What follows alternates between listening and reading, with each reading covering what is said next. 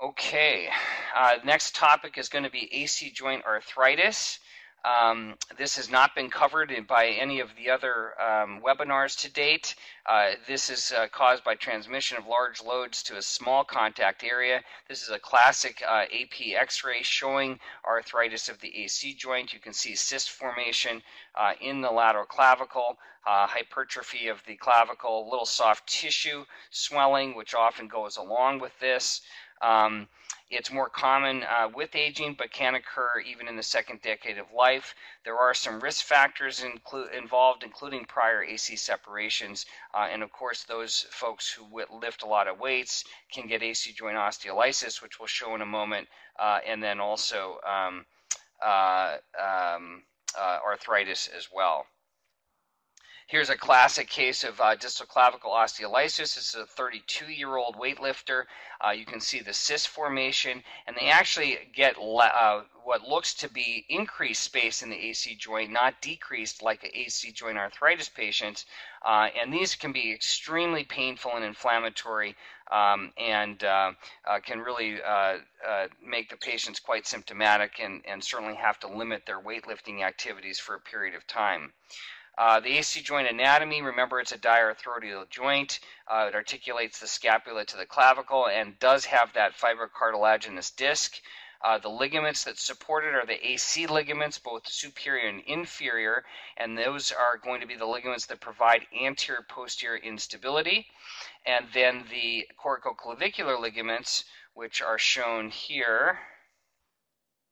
Obviously, the conoid and the trapezoid are going to provide supero-inferior stability. One of the things that's important to remember is that if you take out these ligaments of the AC joint in someone who's had a type 2 AC separation, in other words, you do a distal clavicle resection, that can lead to increased AP instability in those patients. It's been pretty well documented in the literature. We wrote a paper on this a long time ago. Others have as well. So it's really important to make sure that we pay attention to the superior capsule of the AC joint. If you're doing an arthroscopic distal clavicle resection, by design, you have to remove the inferior capsule. That gives you access to the joint. But if you bugger up those superior capsular ligaments, that can lead to an instability pattern that we actually don't necessarily have great treatment options for. So in some situations, if I'm dealing with a patient, for example, tomorrow in the OR, I have a gentleman with very large dorsal spur of his distal clavicle with AC joint arthritis, and I do that procedure open because I don't want to have to worry about preserving the capsule or potentially damaging the capsule. And if I do an open approach, I can open the capsule and then make sure I repair it anatomically at the end of the procedure. So just a pearl of how I manage those large dorsal spurs. I actually prefer to do that as one of the few shoulder procedures as we do without the arthroscope.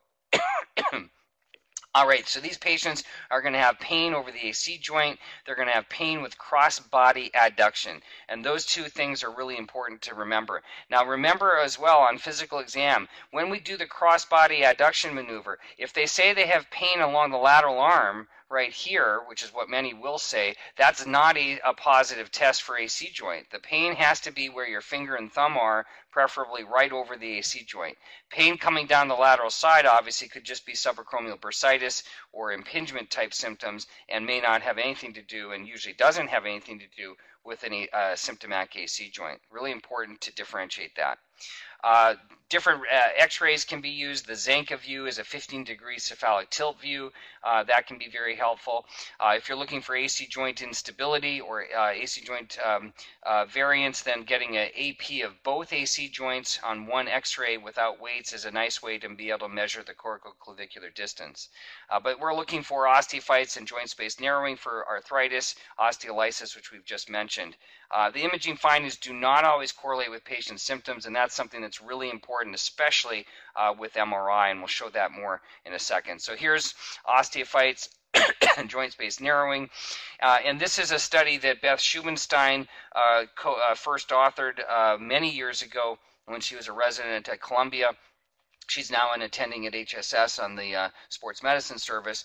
But this was an observation we had made that we saw a lot of these MRIs with horrible looking AC joints, and they often did not have clinical findings. But the one thing we did find is that if you have this bone marrow edema in the lateral clavicle and medial acromion, that was positive correlated, had positive correlation about 85 to 88% of the time. But simply having degenerative changes on T2 MRIs is very common and not something that you should be making clinical decisions on. So make sure you examine the AC joint if you're doing rotator cuff surgery, and only if the AC joint is symptomatic do we actually take care of it surgically. I don't do routine AC joint resection based on MRI or X-ray criteria. If you're operating on the patient and you see this finding, however, with the significant bone marrow edema, make sure you do another good exam before you before you go to the operating room to make sure that's not a symptomatic AC joint. Treatment for arthritis, like everything, is non-operative for the mainstay. We're going to modify activities and try to avoid high stressing of the AC joint. Try to strengthen the surrounding muscles, although I will say this is a difficult joint to treat non-operatively, because if it's symptomatic, it's pretty hard to get it asymptomatic. So corticosteroid injections are the mainstay for AC joint problems, at least at the first line of defense. This is a non-ultrasound guided injection. I don't do these anymore because we use ultrasound for 100% of our shoulder injections, but you can see the technique. We sterilely prepared the area, finger and thumb on the AC joint, and shooting for the goalposts, so to speak, to go right in between. You can feel when you're in the joint, and it is a very small joint, so you're only going to be able to put in a couple cc's of your medication. You can go deep into the bursa and pierce through the inferior capsule to try to do a bursal injection after you've done your AC joint injection as well. You can see that only 44% of AC or 44% of injections miss the joint, and that may be optimistic. I think some studies have shown much higher than that as well. So if you have access to ultrasound, you should absolutely use it because it increases your diagnostic and therapeutic accuracy.